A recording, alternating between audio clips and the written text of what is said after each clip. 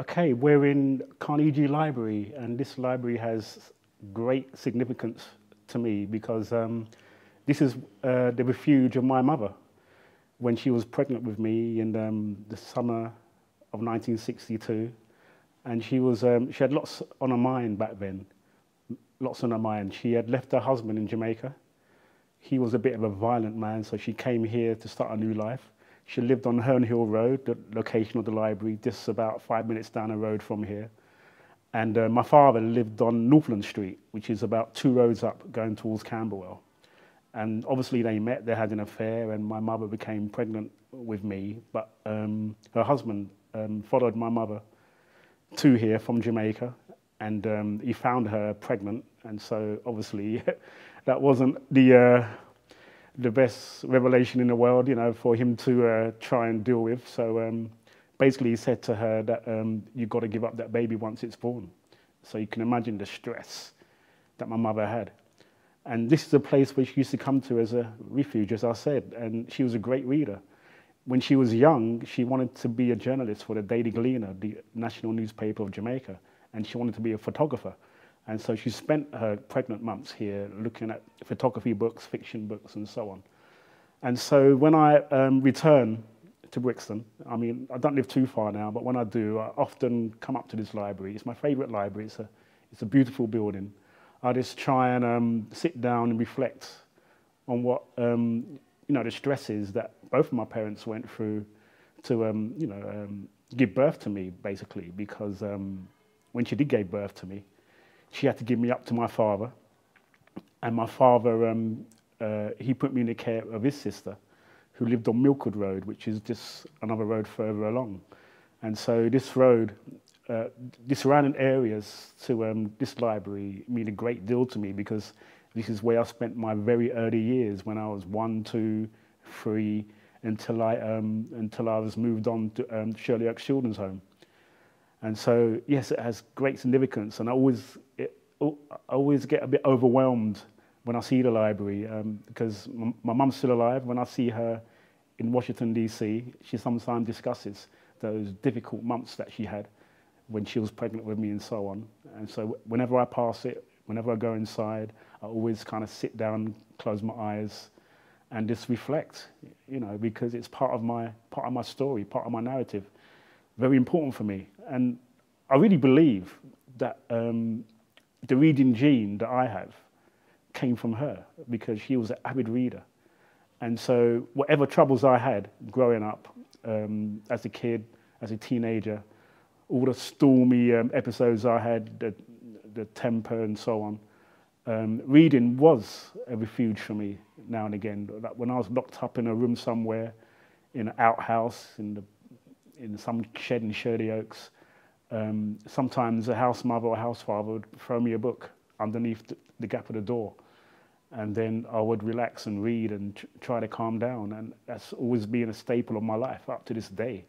When things get too much for me, I do pick up a book and read, or a piece of poetry or whatever, and it makes me feel that little better. And I strongly believe that comes from my mum, you know, and it gives me some kind of comfort. So I'm in a very comfortable position, surrounded by books on all sides. And for me, this is the most beautiful library that Lambeth has. And again, it's overwhelming when I look around the building. And I know they've got a little garden at the back. And so sometimes in the summer, I'll go out there and sit down on one of the tables and reflect, you know, on my life and how far or how short I've come. But it always comes back to here. Herne Hill Road, Northland Street, Milkwood Road, it always comes back to these areas. When I think of Brixton, that's what I think of the most. These the streets leading off Coldharbour Lane, where my parents started to make a life, where they struggled. You know, in Jamaica was difficult for them, but they came here, and they wanted to give their children a better life. Obviously, difficulties come with that. But I describe myself as a survivor, because I survived the turmoil, the trauma of the children's home. And I'm able to write about those experiences. So that's why when I decided to write fiction, I wanted to include those streets and roads and estates that that was part of my narrative into my fiction, because everyone's story is very important. It doesn't matter who you are, and fiction should not just be about an elite, it should be about everybody. I strongly believe that.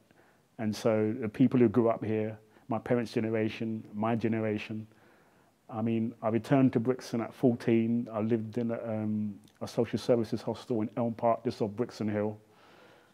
And I immersed myself in reggae, sound system culture. I became a DJ, not a very good one, not as good as the likes of Smiley Culture or Ashley Senator or people like that, but I tried my best. But I had this writing habit.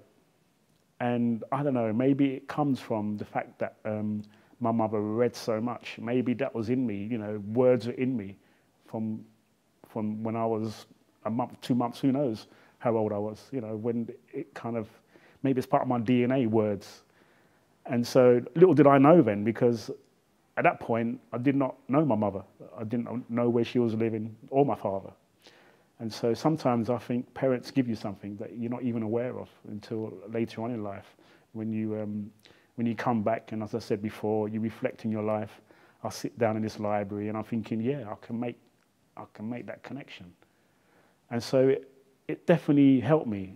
And I believe if you want to go back to the root of my career, the right and talent that I seem to have been given, you have to go back to this library, you know, where my mum read and read and read, you know, as some kind of refuge, as I said before, from the turmoil that was swirling around her. Brixton has always inspired my writing, not just as a location, but the characters who grew up in those locations.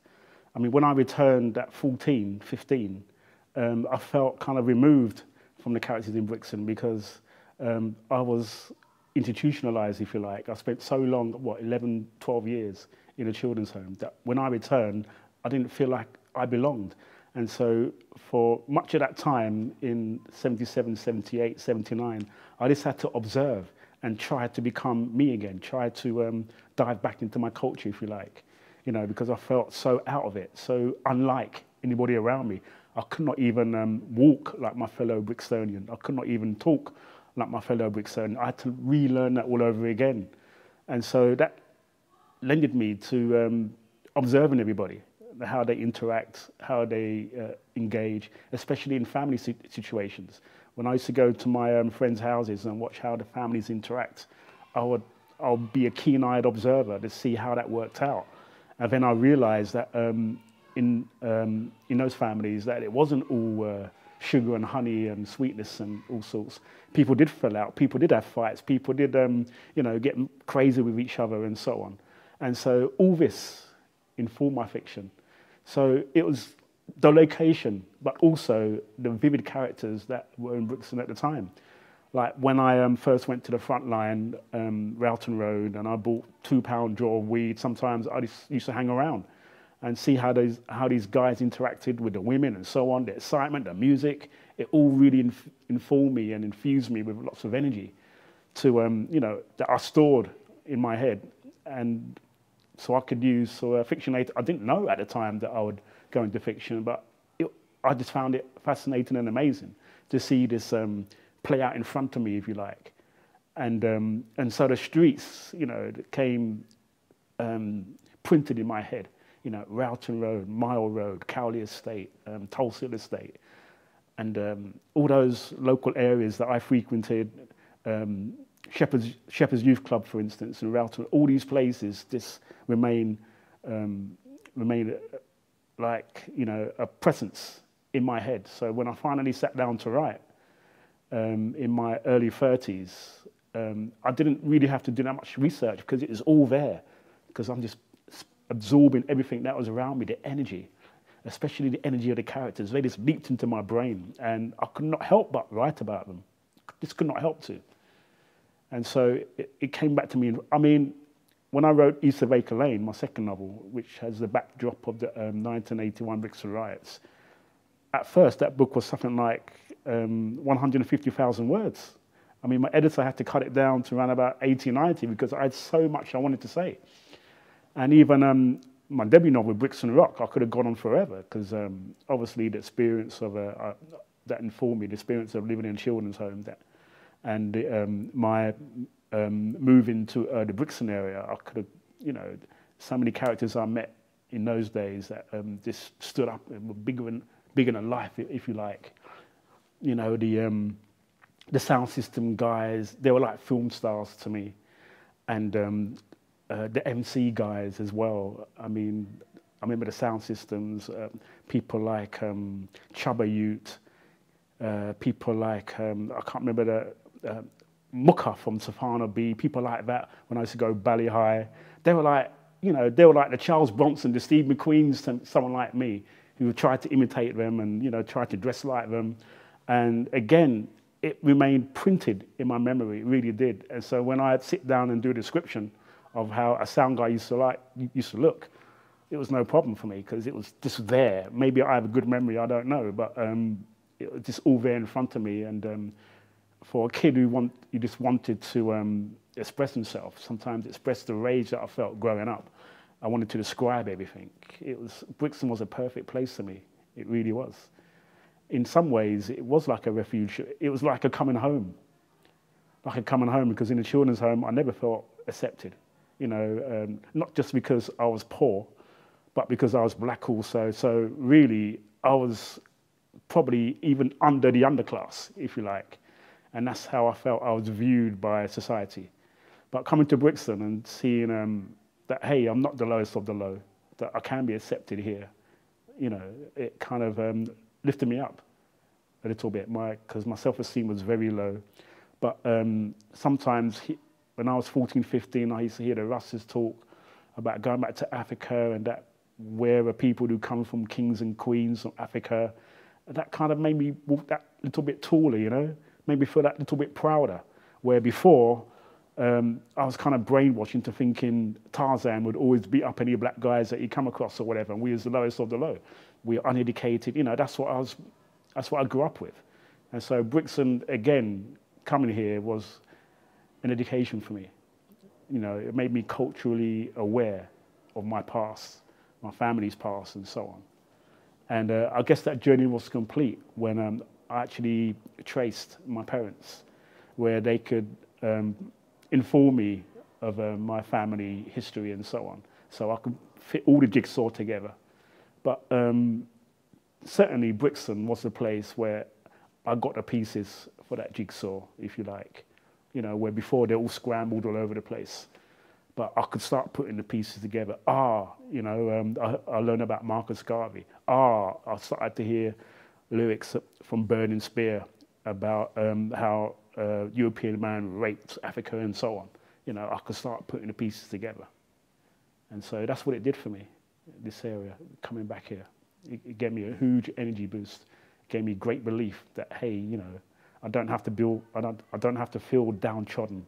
I could feel proud of who I am and not feel ashamed that, hey, I might have been in a home, I might be black, I might be poor, but you know, I could still stand up and walk tall.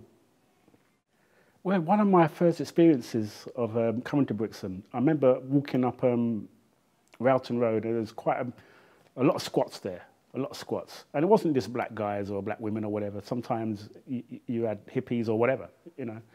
And you know, more often than not, I was hungry, had no money, wasn't going to school, whatever. And every now and again, I mean, I never went hungry. I know that sounds like a contradiction, but in the days where I never had no breakfast or lunch, or for instance, I could walk up Rowton Road and someone might recognize me and say, hey, you don't look so good today. You know, it could be a hippie, could be a Rasta, could be anybody. They said, hey, here's, we're going to club some money together for you to get some fish and chips or whatever. You know, and so I thought, that's never happened to me before. You know, I could walk in Croydon or somewhere else and people just look at me like I'm some kind of threat. You know, I had this wild hair, I had a mean scowl and so on. But here, you know, I didn't have to produce that mean scowl or you know, give my devil eyes or whatever, or hate the world, because there are many people like me. Maybe not with my children's home experience, but all trying to discover some kind of acceptance, or all trying to, you know, eke out some kind of living, trying to make good out of bad, or, you know, people came from desperate situations and so on. And so I felt as if I was not the only one, if you like, who's going through this transition. And he wanted acceptance, because that's what human beings are. You know, we just want acceptance wherever we go. So whether I went to Liverpool, whether I went to Manchester, that's what we need. We need that kind of social acceptance to, you know, to lift up ourselves, if you like. And I felt that Brixton gave me that, where other areas did not necessarily do that. Like when I was in Brixton in those early years, and when I was, you know, mid-teenager, and I went to other areas, again, people looked on us with scorn and, you know, what's he doing here, and so on. You know, you can see it on their faces. Even when I went up to North London in black areas, sometimes, you know, they hear your accent, know that you're a South London boy or whatever, and they wouldn't trust you, they wouldn't accept you, and so on. There used to be this friction, if you like. But for me, Brixton was the place where I kind of felt comfortable, you know, and we didn't have any postcode rivalries back then. There were sound system rivalries, but I felt at ease going to a party in Cowley Estate, Tolstead Estate, Dorset Road Estate. You know, a lot of us used to just walk to parties. Didn't have cars. None of us had cars in those days, and we felt comfortable raving 10 o'clock to 6 o'clock in the morning. And we felt comfortable walking home, you know, 3-4 miles from South Lambeth to Brixton Hill, and no one would think anything of it. You know, never felt any danger, never really. Yes, there were beasts here and there, but basically, you didn't involve yourself in badness. Then badness never came to your door, and so it was an enlightenment for me. You know, it was like as I said, it was an education. Just observing how everybody interacted, everybody got on. It wasn't all, obviously you're going to get arguments and tear-ups now and again, but for most of the while it was a learning experience for me, and something that I was very fortunate to have, because it backdropped where I am now. You know, it gave me the foundation to spring from that to where I am now. You know, if I never had that experience, I very much doubt if I'd be a writer. I don't think I would have got the confidence to be that writer.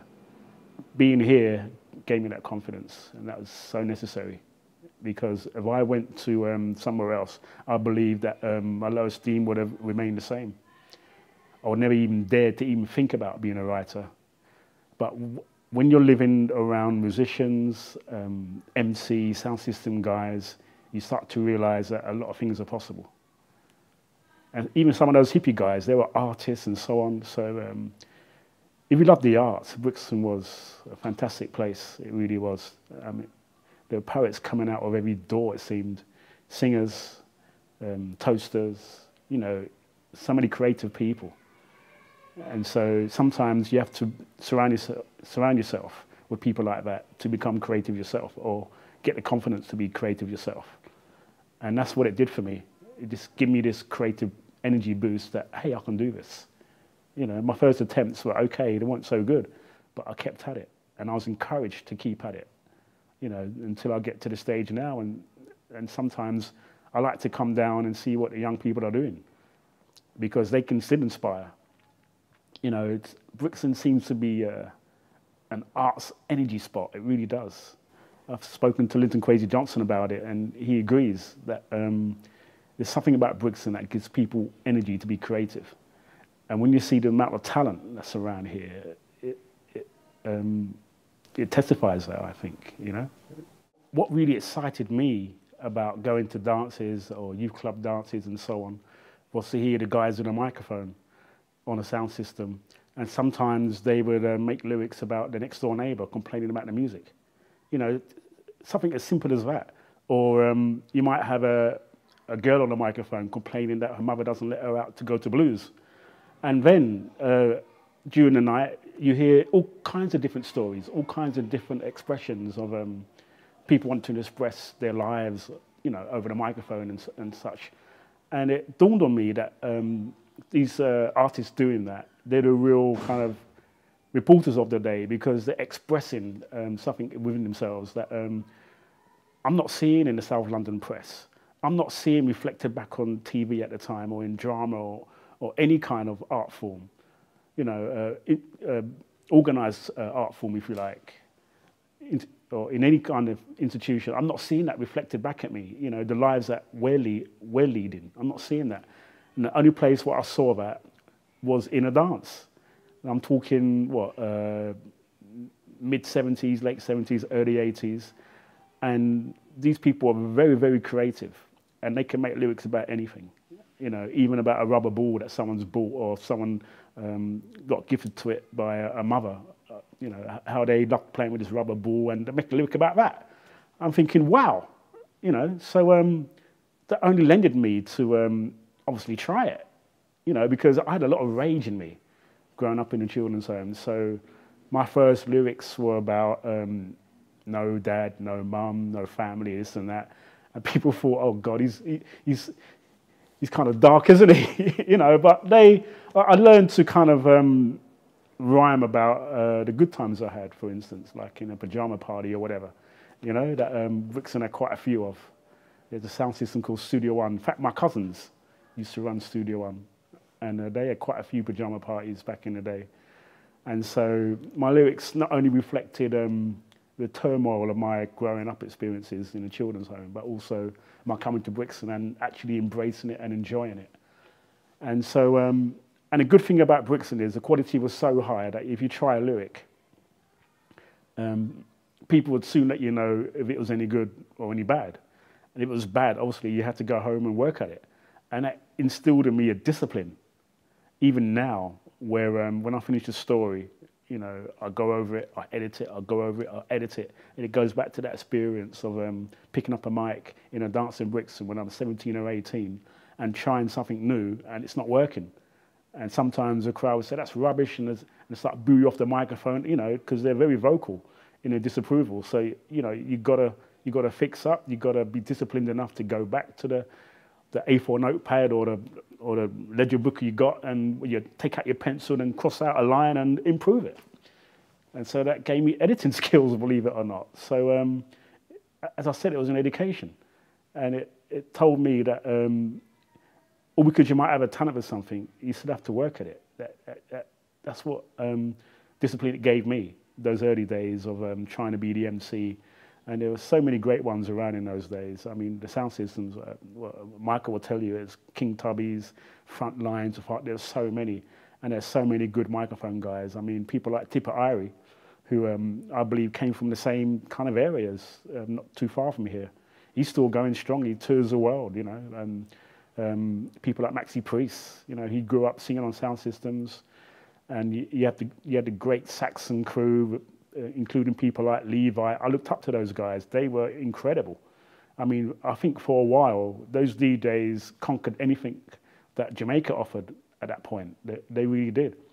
And so it became very competitive, very competitive. So you had to go home and really work on those lyrics, you know. And I remember sometimes in the hostel where I was staying, obviously we used to study the words or lyrics of the great reggae singers like Bob Marley, Burning Spear, Dennis Brown. But some of the DJs, they were coming in with albums like the Beatles' White Album, for instance, or the Grateful Dead, or Led Zeppelin, or groups like, just to get an edge, just to get a line from somewhere that they could throw into the mix and come to the dance on a Friday, Saturday night and say, right, I'm gonna kick you with this now, you know? And so it was all about absorbing energy, different ideas, and Brixton was certainly the place for that. I think the only place I can really compare was Hackney. We used to go to Hackney to a club sometimes on a Friday or Saturday night.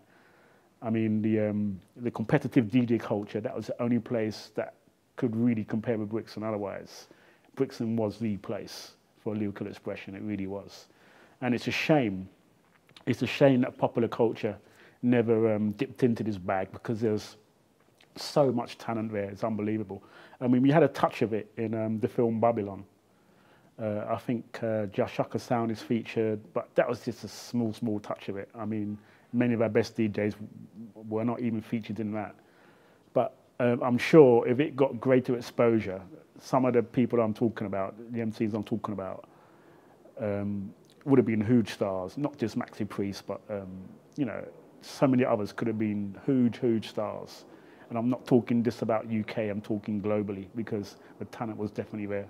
I think people like Levi from Saxon, he was signed to Island Records at one point, but it's a pity that so many others didn't push on, or perhaps weren't allowed to push on. I don't know. You know, I can't give you the history of why the music was not evolved, or why these artists didn't make it big time, as they should have, in my eyes, as they should have done. That's a difficult one. I guess some people might say it was very localized. Some people might say that the mass audience would always prefer a Jamaican artist or whatever. I'm not sure, but I know for sure that the talent was definitely here. It's definitely here. It was an environment, because I guess it's like great writers together. I mean, if you remember the likes of Tolkien, C.S. Lewis, and I can't remember the other writer's name, they all went to university together. I think it was Oxford. And so that created a competitive atmosphere. And that's exactly the same thing that happened in Brixton. There was a competitive atmosphere here, so you had to up your game. And even little me, you know, I was no way big time, but I tried to up my game to the best I could. And that held me in good stead. It really held me in good stead to when I approached my writing career. And so when I got all these rejections, when I first tried to submit my first novel, I thought, well, what would I have done back in my DJ days? I would have just gone back to the table with a pencil, bit of paper, and tried to improve the lyric. And that's what I did with my novel. I just tried to improve it every time until it was accepted. And so I had that work ethic, if you like, created by being in this environment. And so that really helped me in a big way. When we wanted to go to a really good dance, I remember the phone used to go off the hook on a Saturday evening, you know, from about 8 o'clock onwards. Where you going? Where you going? You're going I Spy, you're going Celoid, you're going Dread Diamonds, and so on. The phone would go off the hook. And so, as I said, we walked to, so the first place we'd walk could be New Park Road Estate or Tulsa Estate. They were close by. And what we used to do, we used to walk in about a group of about 20 or 25. We used to send one guy in, and he used to check out the dance. This is, say, about after midnight, when the dance would warm up. And usually it was about £1 entry. And he'd come back outside and he'd report. And our first question would be, how many girls are in the dance? And he would say, nah, man, there's only about 2 girls there. And so, okay, we move on to the next one. You listen out for the bass line in Tulsa Estate or wherever, and we try another dance. We get one guy with a £1 coin or £1 note going to the dance, report back, is there any girl there? Yes, man, oh, there's a girl, oh my God, the girl, the dance ram up with girls. So everyone would pay the £1 and go in and stay there for the night. Or sometimes, if we felt like it, say 3 o'clock in the morning or 4 o'clock in the morning, there's always a dance on River Road where Safana B. And I guess back in 79, when I started to seriously rave in 79, 80, they had the biggest girl following. And they had a residence in River Road, not too far from here. And sometimes, I think it was 2 houses. They cleared out all the furniture, all the equipment, and they would bring in their boxes and amplifiers and stuff. And sometimes they wouldn't start the dance to 4 or 5 in the morning. And so if you had the energy, you'd go to Fana B after your first party or blues dance or whatever. And, you know, there was boxes in every single room, ram-pack, £1 at the door. And they used to black out the windows or put block board up in the windows or chipboard and paint it black.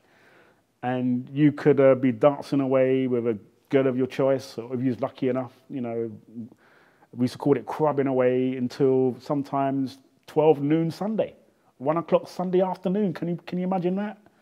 And then go home and sleep until we go to work on a Monday. That's how great it was. I mean, some people talk about the negative side of Brixton, the police and this and that, and yes, that was there. But, you know, a lot of people fail to talk about the incredible party atmosphere, blues dances. They were, you know, it was, sometimes I tell my children about it, they don't believe me. When I say to them, you know, I raved on a Thursday night, Friday night, Saturday night, Sunday night. They said, what? And it seems like the generation following me, they don't have that rave gene inside them. But oh my God, we enjoyed ourselves. We really did. Sound system culture was incredible. It really was. Because on a Friday night, you could start your evening by going to a town hall dance where all the big sounds, they would compete in venues like Brixton Town Hall. That used to finish by about 10 or whatever. Then after that, you might go to the A Cinema, watch some Jackie Chan Hong Kong movies, Kung Fu movies.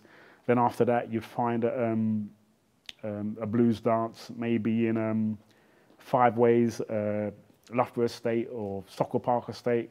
Dread Diamonds were king around those kind of estates. And they used to sometimes play on a Friday night, so you'd rave there till 5, 6 in the morning. Then Safana B might be stringing up on a front line, Rowton Road, 5, 6 in the morning. So you won't get home till Saturday lunchtime. And then you repeat the process on a Saturday evening. And then, you know, obviously you go down to Brixton on a Saturday afternoon once you woke up, if you was able to. And then you might go to the Baron menswear shop, get yourself a silk-looking flower shirt. I think that was style back then, or Farrow trousers. Or if you had the money, you could buy your crocodile shoes or lizard shoes, and fix up your hair. There used to be a place in Acre Lane I used to go, curlews, hairdressers. That was, you know, I saw ugly guys come out pretty. You know, blown up hairstyles and so on. There's another place in opposite Safana B's record shop in the market on Coldharbour Lane. But there's always, you know, if you went there, you'd be there all day. So I didn't go to that hairdresser. I went to Acre Lane, and so that's what you did on a Saturday. And then you get home, say 8, 9, and then the phone would start, you know. And in those days, we'd say you hold a fresh.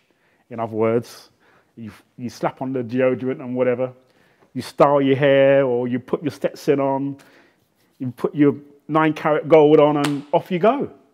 Off you go to your night's entertainment. And I cannot think of any place in London that had the entertainment that we had. You know, if you're 16, 17, 18, it was an incredible place to be. And Coldharbour Lane was one of those places where there's always something going on in one of the streets. Maybe down Flaxman, the estate down there. There's always a blues going on down there on a Saturday night. You head there, and you know, you enjoyed yourself.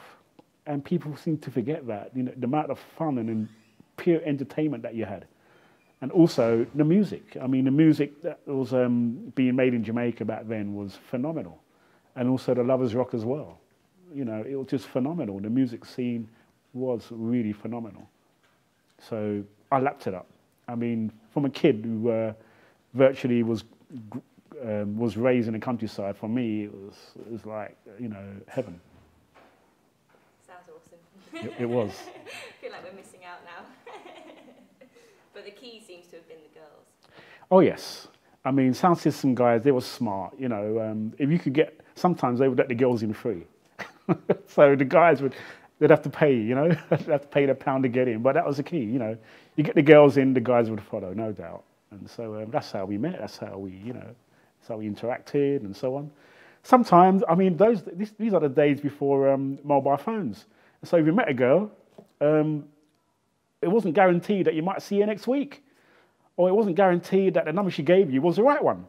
There was quite a number of occasions where a girl might write down a number on a slip of paper, and I phoned up and I would get, good afternoon, this is Batsy Dog's Home, how can I help you? You know, that would happen if, say, the girl had a boyfriend already or whatever, you know, so all fun and love.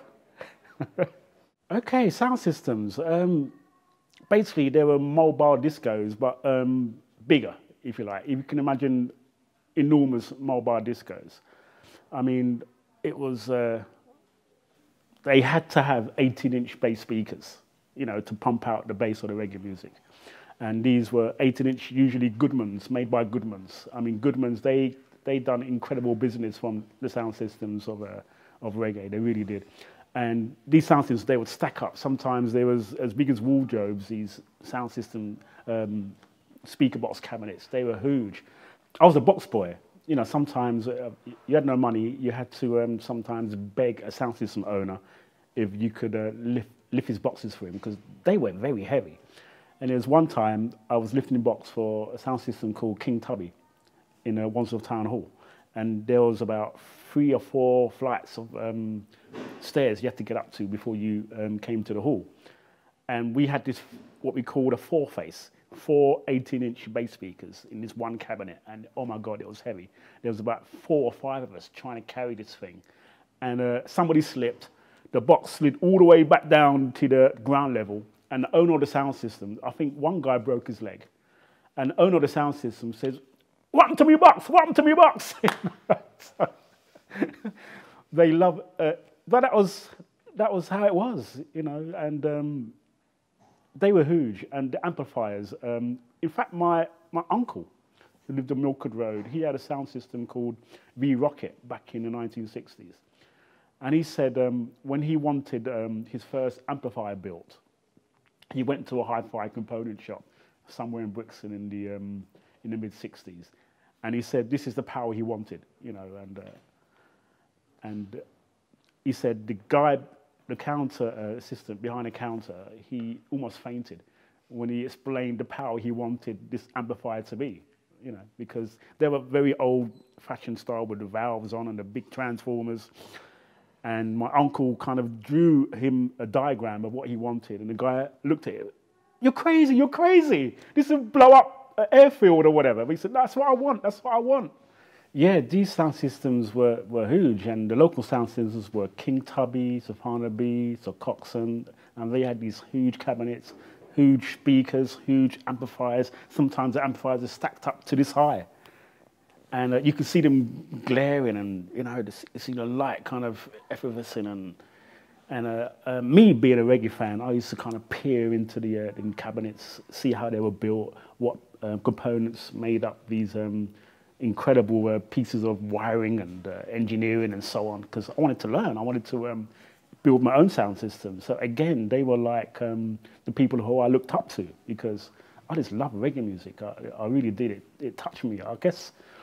I think Bob Marley called it a sufferer's music, you know, and I felt the same. I felt they were singing about me, you know, my suffering, you know, that I had in Shirley Oaks and so on. So that's why I could really relate to it. And they had certain terms, the sound system guys, they had for, like for instance, an exclusive piece of acetate that sometimes they would use in their competitions was called a dub plate. The more smoochier songs were called Lovers Rock. The more militant songs, if you like, they were sometimes called rockers music or spiritual music, or, you know, and certain sound systems would play in a certain way. Like, for instance, Sir Lloyd, who were very, very popular with my generation, especially in blues dances. They were called Lovers Rock Sound because that's what they played most of the time. And so you had different sound systems for different purposes. And so if you became a follower of a sound system, you knew what that sound system would play. And so there were genres in that genre, if you like. Now, the first time I heard of the term Brixton suitcase, I was in Brockwell Park, and some dread, he had this massive ghetto blaster, I think is what most people know it as. And he called it as his Brixton suitcase, and this made everybody laugh, or made me laugh. It was the first time I heard it. I think I was about 15, 16, and people were dancing in the park, you know, to this Brixton suitcase, and the bass he got from that was phenomenal. You know, just turned up the bass. He thought he was at the control tower at King Tubby's studio in Jamaica. You know, he loved it, and of course we tried to lug these things around everywhere we went. Especially sometimes in the back of a sound system van. If you're traveling somewhere far, somebody would always bring their Brixton suitcase or their ghetto blaster, put in the tape, and then, you know, up the motorway, say if your sound system's playing up in Nottingham or Manchester, you heard that all the way up there. So it was great entertainment. Of course, there used to be cusses and moans when the reel from the cassette tape snapped in half. You know, that's all we had in those days. No CDs or digital music back then. So if the cassette snapped, that was it. No entertainment on the journey back. You know, agony, agony. So we used to rely on that a lot.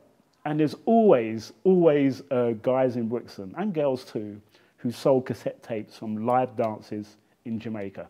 And this is how we heard the Jamaican DJs like Brigadier Jerry, people like that who we really looked up to. You know, Josie Wells and the Lone Ranger. They had really incredible names. I think even Clint, there was even a Jamaican Clint Eastwood. And so we would get these tapes and listen to them very attentively, especially if they were recent, you know. And these guys would sell these tapes for about £2 or £3 a go. And you immediately, you know, got hold of these tapes, especially if you was an aspiring DJ and you played it in your bedroom. So right, I'm gonna pirate that lyric. But sometimes you go to the dance, you repeat the lyric that you heard from a Jamaican artist, and then the people that heard that tape already, they call you pirate, pirate. So you, I know. You have to change your style, you know. But yeah, Brixton suitcase culture was hilarious, and everybody wanted one. My one was only about that big. Some that big, you know. I'm sure they kind of aimed it at our generation, you know, our genre of people who love that kind of music. I'm sure they aimed at us. Because I never used to see any goths or rockers with that kind of equipment. Did you? I can't remember. I think the biggest change in the music scene in Brixton was, for my generation, it was a communal thing. Like if you heard a release from Dennis Brown that nobody's heard before, you hear it together.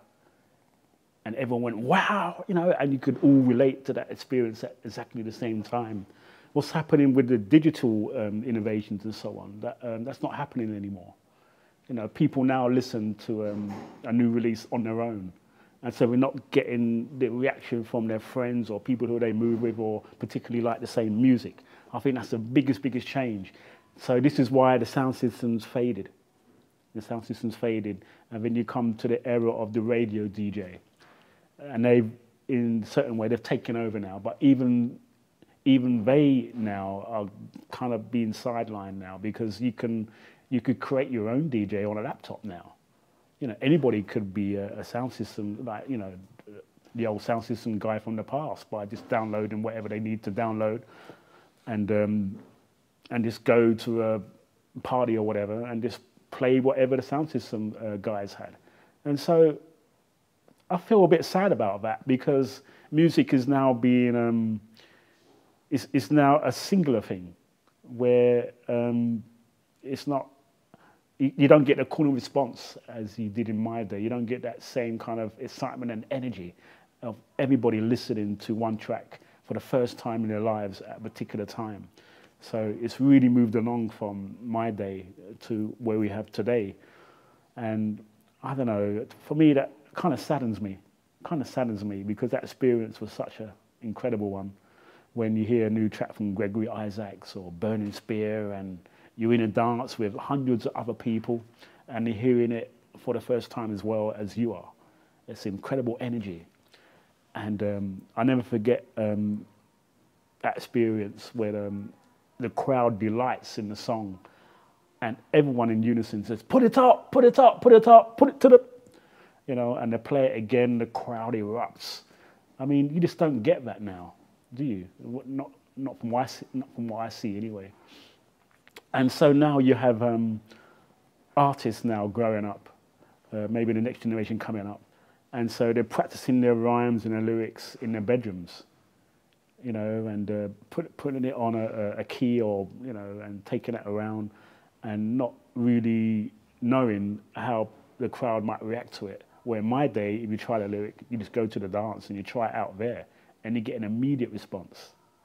And so again, I think aspiring artists now don't have the opportunity to see where the lyrics are really taking them, whether it's really popular or not. But it's more by luck that, oh, this works, rather than trying a lyric in a dance in my day, and you know that it works because of the response of the crowd. And so maybe I'm getting old school, but I hanker back to those days where it was trial and error in front of a live crowd. You know, I think that's the biggest change in the music scene that I've seen. And maybe it could be the reason why some of the artists are not pushing on as they did. I mean, not as many as I like pushed on from my generation, but now we're hardly seeing anybody push on from sound system culture, which is, I think, a shame. Today, strangely enough, I'm sometimes asked to give advice to young police cadets about how to conduct stop and search. And I always tell them that you have to imagine that whoever you're stopping could be your niece, your nephew, or whatever. Because when you stop somebody and it's a bad experience, when they go home, it's not just a bad experience for them, but if they tell their dad, their mum, their sister, and so on, it's a bad experience for that entire family and his friends.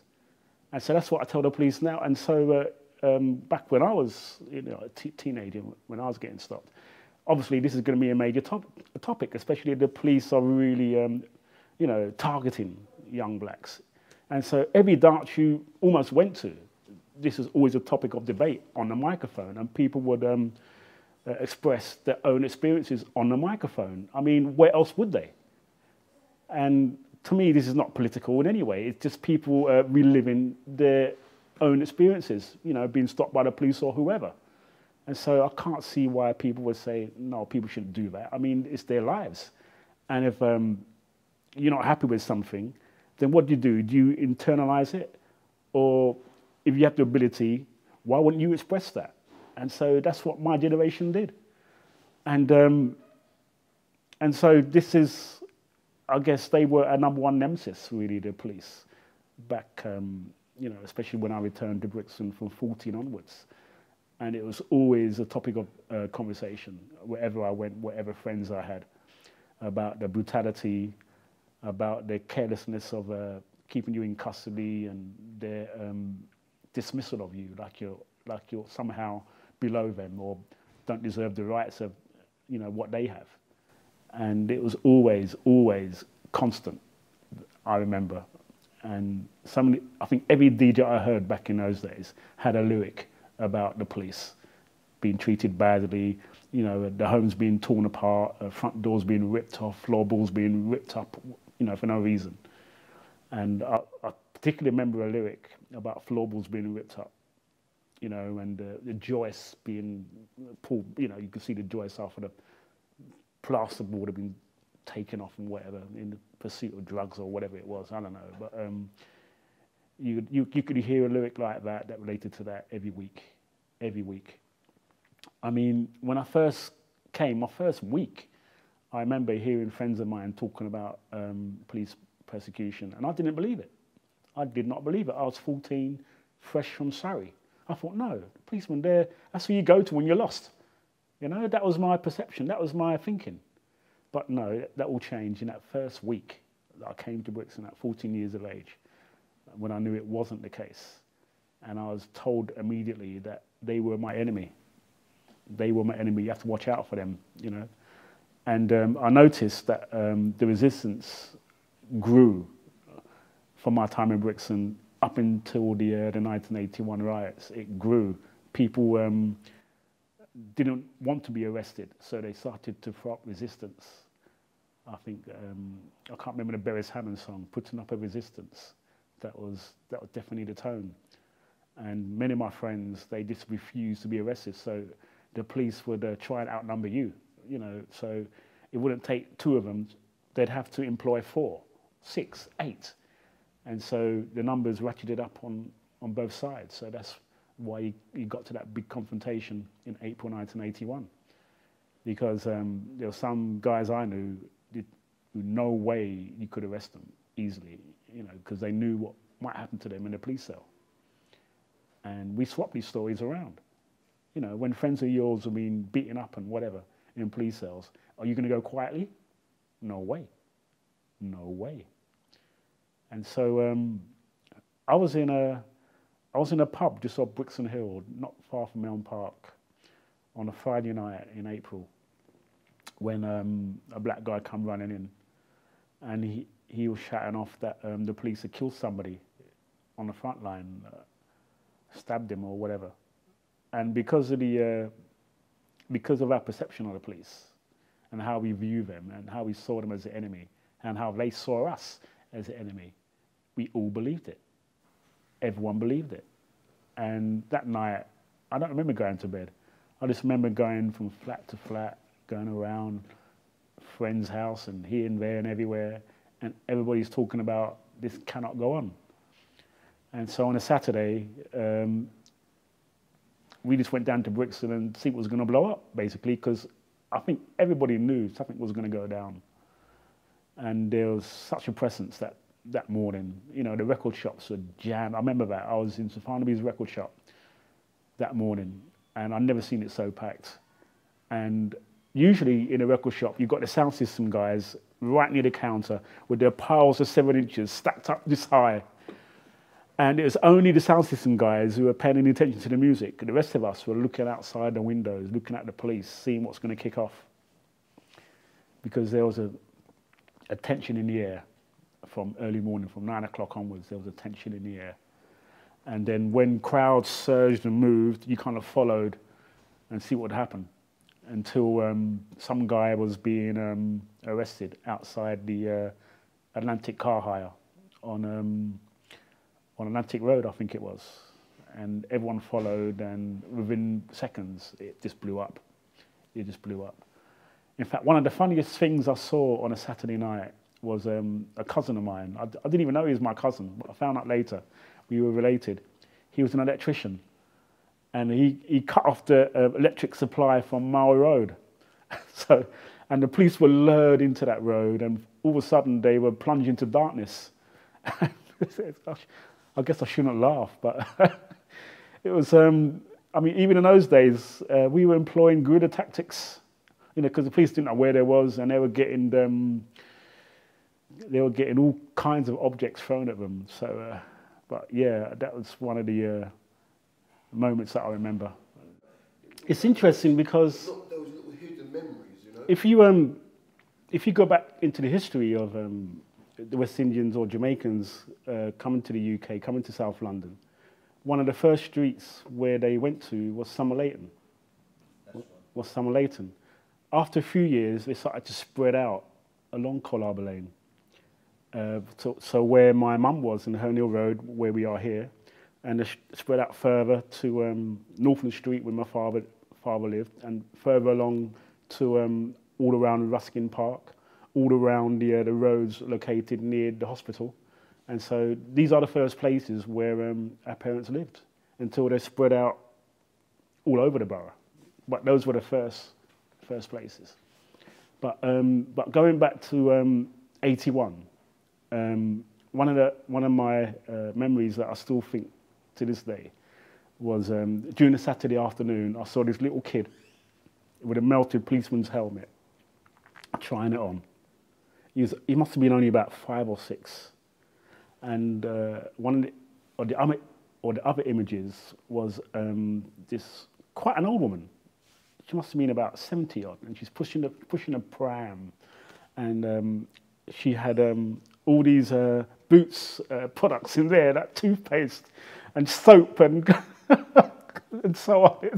It was incredible. You know, that's one of the lasting images I have of this old lady pushing up with this big pram. You know, those old style prams, and she just throwing in all this stuff from Boots. I think Boots had a store on the high street. I think it was. I think there was Woolworths there too. So that was quite incredible. I remember going to a dance that night, and everybody had free drink. I mean, I guess one of my regrets, if I did have any regrets, was all the corner shops were gutted on Brixton Hill. Every single one was gutted. I mean, sometimes in Brixton, you always had hustlers selling Mars bars, cigarettes, whatever, but everyone had everything that night. And when I got home, I opened the fridge, and there was about 1,000 Mars bars in there, and drink galore.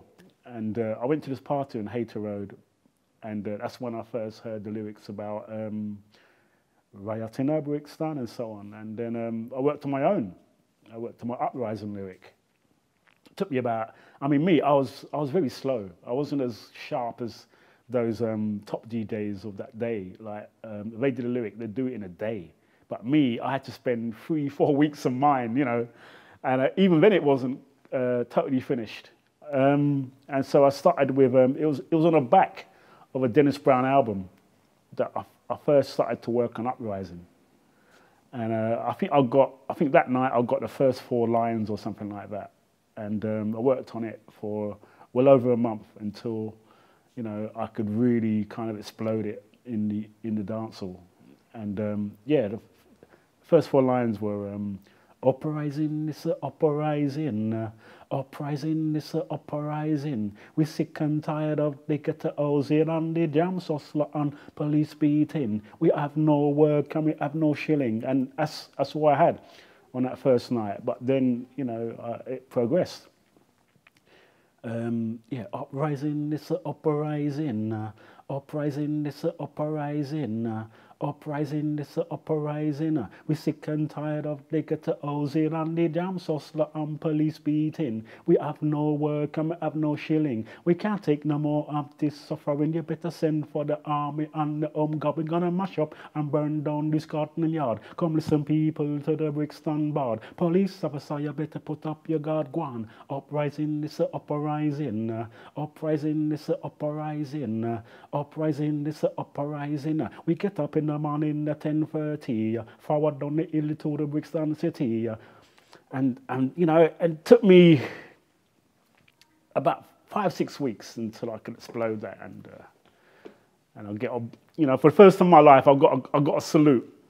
I got a salute, so that was great. So again, that was the first time I was kind of received as actually one of the good DJs of Brixton Town. So. Yeah. Thank you so much for that. That's amazing. That must have been a really emotional experience for you to get that kind of feedback as well. Yeah, again, you could get it instantly. As soon as you finish the lyric, you could just hit the dance and beg the sound system guy, can you have the mic? Because there always used to be a crowd of guys around the mic, especially if it was a big sound. Like even Lloyd sound, there's always about 7-8 guys around there, or Nasty Rocker. Yes, we had a sound system called Nasty Rocker. I think it was run by George, who the Jamaican Chinese guy. He used to work in the record shop called the General Penitentiary, and the General Penitentiary was named after a prison in Kingston, Jamaica. So, and there's always all these guys around the microphone. So as soon as you know, went for a breath, it was snatched away from you. So you have to get in there quick and grab the microphone and do your thing.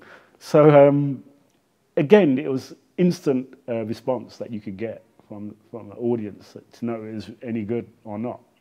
So, and that was great for any upcoming artist. And I just wish that, you know, when the Poetry Jam thing exploded in Brixton, it was nice to see because it had remnants of that sound system culture, where artists could actually go into somewhere a bit quieter. And it was kind of a bit different, where most of the audience was sitting down and sipping herbal teas and drinking unnameable coffees and so on, you know. And then you just get up, and sometimes there was no musical backdrop. And I found that nerve-wracking. I really found that nerve-wracking. You know, I used to get so nervous. You know, and I'd have a lyric book by that time, it's about this thick, and I tried a warm-up thing that I would do in the sound system dances, and but gradually I got used to it, you know, performing in that kind of environment, and I did okay in it. Again, I wasn't the best, nowhere near the best. There's so many people who was better than me and so on, but again, it was good for me to express what I had here, what I hadn't here. Good for me to express. So again, that environment, going to a poetry jam in Brixton, and this is what, mid-80s, late 80s, early 90s, it again lifted up my confidence. That, hey, I'm an artist. My God, Alex Wheatle, he's an artist. I can do this. And hearing the applause of the audience and so on, and that again encouraged me when people used to say, you know, why don't you write? Why don't you write something a bit more expansive?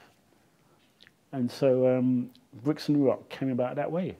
My first novel, which was published 99, so you can see it took me a number of years. But that experience, the sound system experience, the poetry jam experience, hearing a live audience, give back their response, you know, clapping me, that slowly readied me for when I decided, you know what, I'm going to sit down and I'm going to write a novel based on my experiences, based on my friends' experience and so on, about a mixed race guy who's taken away from the children's home. Now he's living in Brixton. You know, let's see how it goes.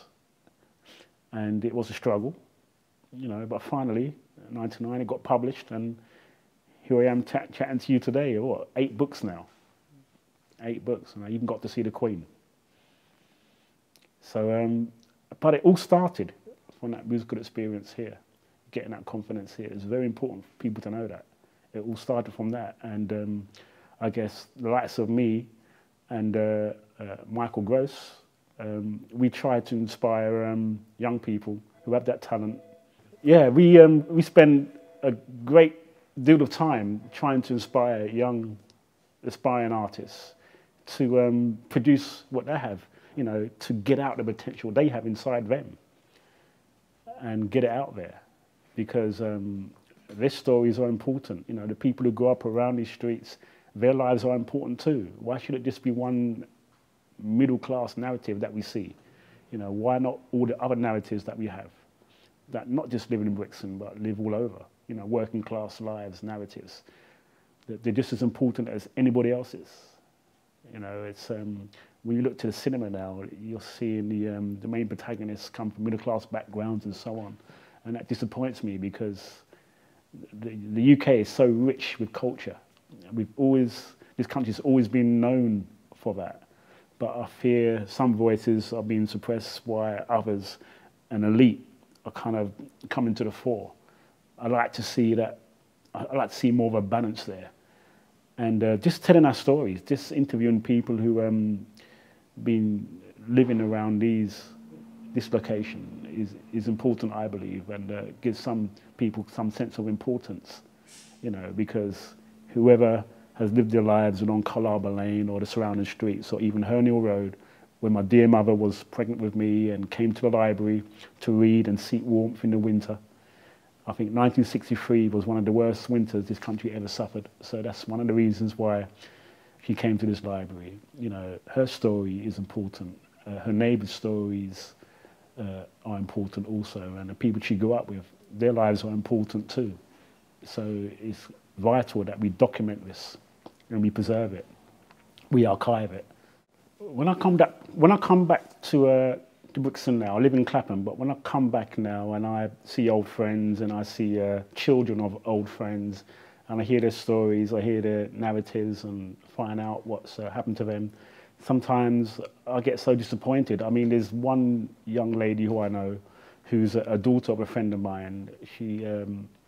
She was with child, she got pregnant, she went to the council, she was on a housing list, and they finally came up with something for her. But she only discovered that she has an option that she wanted to place. She has to go to Folkestone. Now, this young lady, she grew up in this area. She went to nursery school here. She went to primary school here, secondary school. She went on to further education. And so what kind of society are we living in when we're abandoning our young people like that, say, go live 50, 60, 70 miles away? Don't they have a right to live in their own community, where they have that family structure, where they have a support network, friends and so on? Why are we such in a rush to isolate people like that, young people like that? I think it's wrong. I really think it's wrong that people are surgically removed from their communities like that. It's wrong, and we have to do something about that, I believe. And councils, not just Lambeth, but up and down the country, should really think about the cohesion of communities and young people, or not just young people, but older people too, and not just be so ready to accept the big dollars from some development agency or company or whatever who just want to buy up land and just build up units and sell those units for many hundreds of thousands of pounds to somebody with top dollar. There's got to be affordable housing too. There's no reason why they cannot exist side by side. You know, affordable communities and people with money, you know, who want to come to Brixton and live in Brixton. That's fine by me. But beside that, you can't just swipe away or just send away those communities that have been living here for generations. And that's what's happening. There's got to be a balance. And so I'm one who wants to bring in rent capping. So communities who do not necessarily earn 40, 45, 50 grand a year can survive here and exist here and thrive here and live comfortably here. Why shouldn't they have the right to do that? Especially if they grew up here, you know? Why shouldn't they have that right?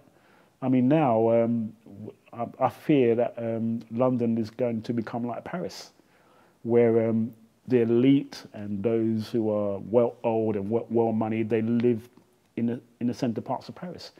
And all the others who service the city, who maybe are nurses or, you know, fill all the working class jobs, they live outside the city. And to me, that's wrong.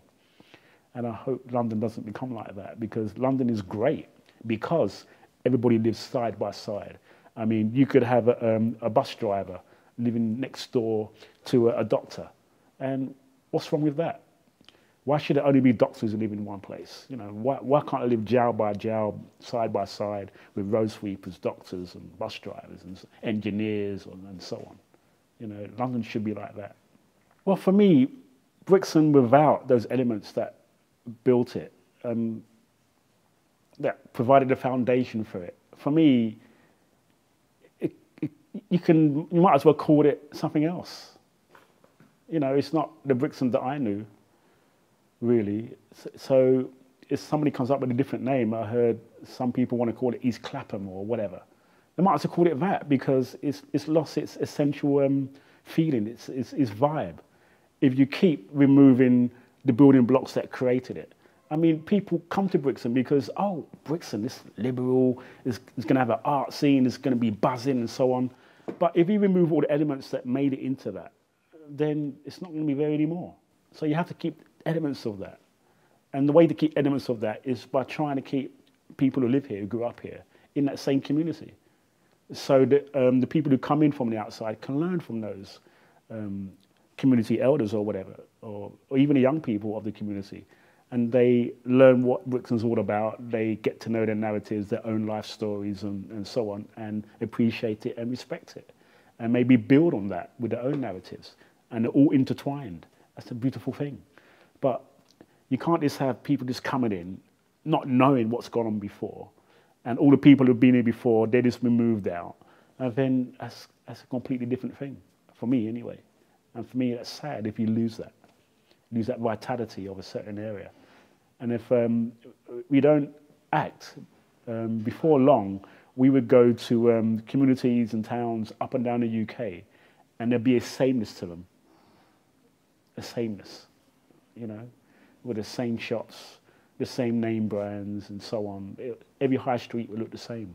Every market would look the same. They will sell the same things. You hear the same music. You see the same art and so on, you know? Is that how we want to be as a nation?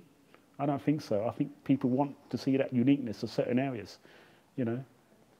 I like going to places like York, where they've got their different unique culture, if you like, or Liverpool or Manchester or Edinburgh. I like that. You know, people go to Edinburgh because they want to see Edinburgh. They want to feel Edinburgh. I'm going there in 2 weeks' time. It'd be great for me. It's another culture. And I'm sure if someone in Edinburgh wants to come down to Brixton, they want to see the real Brixton. They don't want to see a copied version of Edinburgh or Leeds or whatever. They want to see Brixton. So that's why we should try to fight to keep it as it is, or as it was.